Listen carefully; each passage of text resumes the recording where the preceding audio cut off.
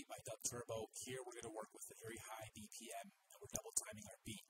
Basically what this does is double our quantizing, meaning we can fit, theoretically, instead of 16 pieces of music into one bar, we can fit 32 into one bar, but it's drawn as 2 bars. So 160 is kind of the same as 80, if you catch my drift. If not, we'll go into this in a moment. And what we do is we draw in 2 bars, we draw in our beat, then we draw in the next 2 bars, and draw in the next half of our beat.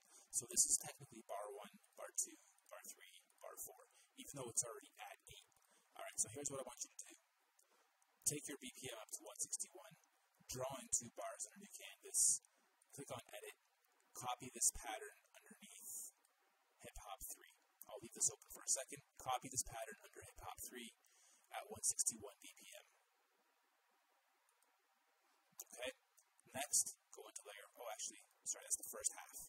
Then draw in your next 2 halves by growing your bar count to 4, and then drawing the next 2. Okay, so here let's open this up so you can see what's in here. The second one's a bit different. I want you to copy exactly like I have here. Everything same kit. Just copy exactly what I have. So these 2 are the same as these 2.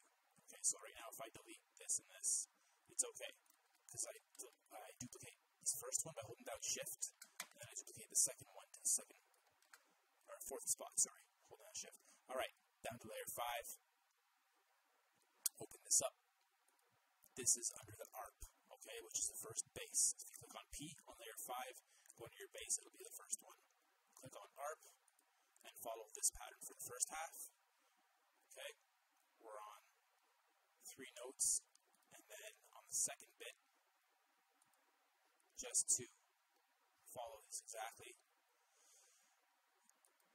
And even though it's just 2 layers and 8 bars, we've already got a cute little loop here we can play with. That's at a nice double-timed tempo, and you can tell by the sounds, there's just a lot more sounds that fill the beat in nicer. And again, it's only 2 layers, and it's already sounding pretty full.